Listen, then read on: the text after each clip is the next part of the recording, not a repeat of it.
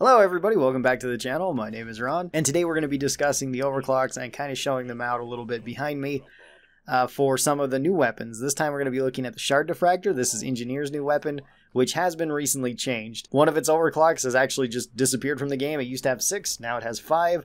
That overclock has been worked into a base mechanic for the gun, which I think is better.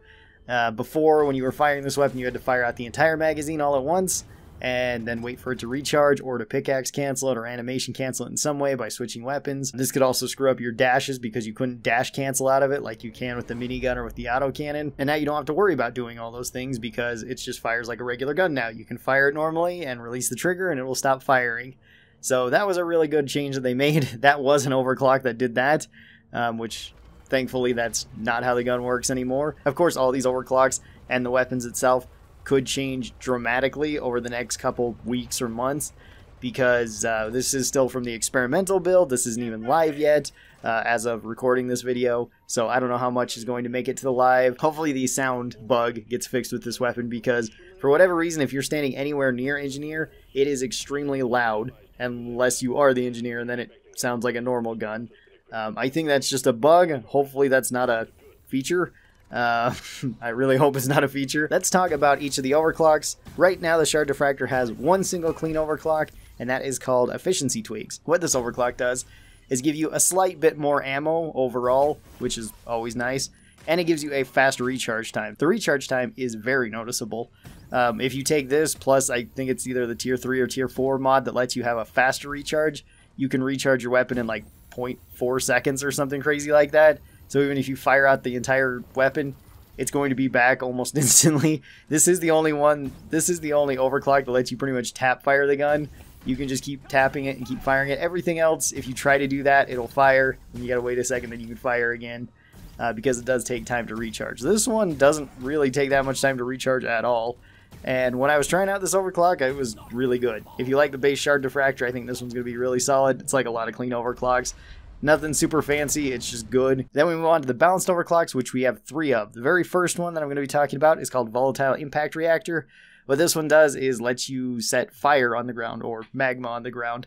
This will then deal damage over time to any enemy that crosses over it, as well as it has a very high buildup of heat.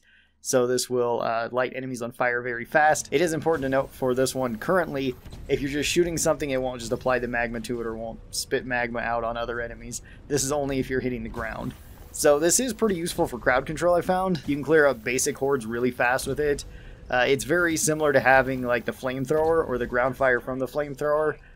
With a weapon that has essentially infinite range, and otherwise you just have a laser pointer that can kill things very, very fast. So this one seemed pretty good. It seemed really great for taking out like swarmers or regular grunts, or putting it on non-mobile targets like the Nexus or the Spitballers.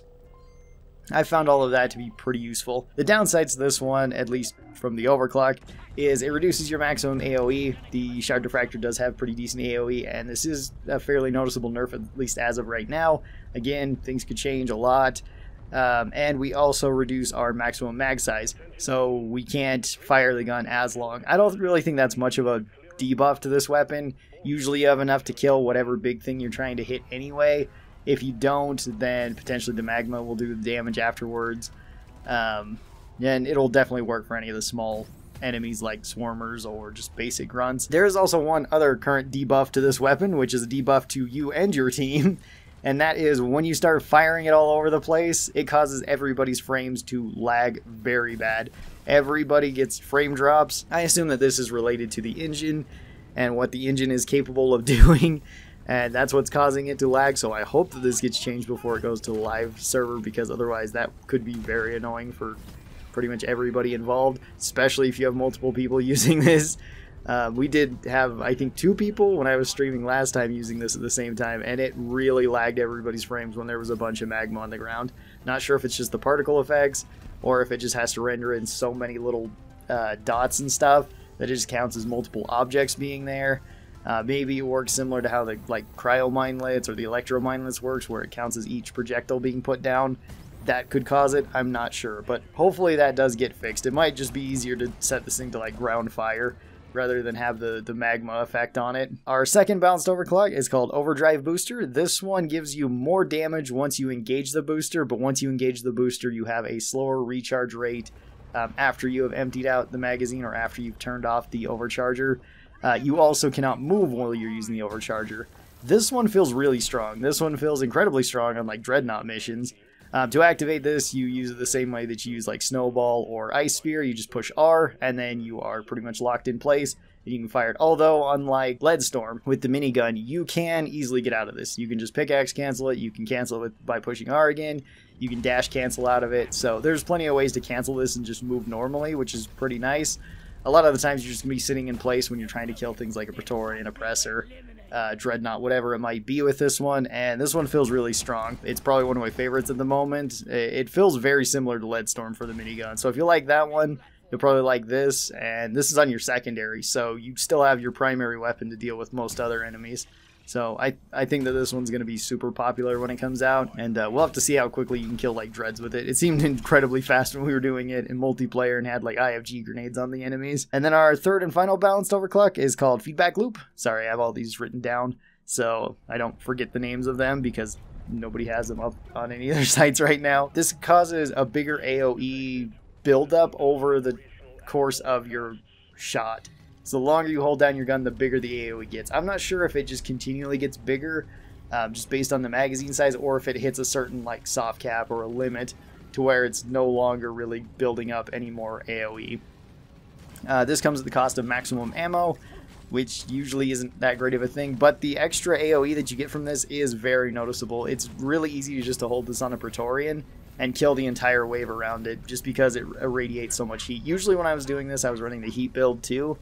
So I wasn't running, I think it's armor breaking in that tier, where you can either have armor breaking or something like 400% more like heat buildup, and the heat buildup builds up incredibly fast. It's really strong against robots. It also works as it irradiates heat out to everything else, so you're burning everything, you're dealing extra AoE to everything, and it seemed to just clear up swarms super fast, so this one seemed really good too. And then we move on to our unstable overclock, which we have one of.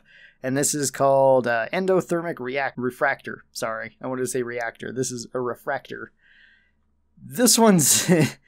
Currently, this one is pretty much just for the memes. It is incredibly difficult to use as an actual weapon. It's very fun to use, but it's incredibly difficult to use. What this one does is let you bounce your shots off of your platforms. This doesn't work on any sort of other surface besides the engineer's platforms. You can use other engineer's platforms to do this though. So you can get these to bounce, and they can bounce up to twice. When they do bounce, they get extra damage as well as they have a larger AoE.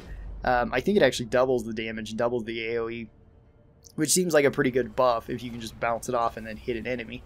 The problem is that these are not seeking beams or anything. You have to manually fire them. You do have a little bit of a marker that shows you where the beam will likely go, but keep in mind the gun still has recoil, so whenever you're using it, it kind of goes all over the place, especially if you're trying to shoot it on the corner of one of your platforms. There is some ways to get this to work. You can make yourself like a murder hole, where you have driller just drill you a straight hole back, and then you put platforms on the ceiling and on the floor and just have it bounce up and down through there. And then, yeah, it can work in that specific circumstance. So if you're really into bunker strategies, it could work. Yeah, I also think that it could probably work very well on like the escort missions, because I know that the Shard Diffractor already rips through the rocks in stage 2 very fast. So you could break them even quicker, but you would have to build a area for you to do this, which would be doable on that one. For regular combat and running around, it's practically useless to try to be using this to actually kill other enemies. It's far more efficient to just aim at them directly and shoot them.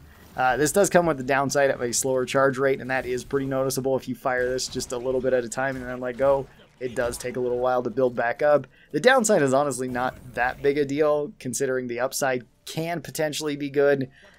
But, I mean, currently right now it's pretty much just for the memes, and you're probably never going to use it actively throughout a mission where you're running all around. If it could bounce off other terrains, then it would be really strong. Or could be very strong, but for right now it's just, yeah, it's probably the weakest of the overclocks. So that'll do it for the Shard Diffractor overclocks as of right now. Again, keep in mind this is from the experimental build. Everything's still getting changed. Everything will probably get changed once this goes live. Thanks for watching this. I hope you guys enjoyed it. And special thanks to the supporters of this channel. These are my members over here on YouTube and my patrons over on Patreon.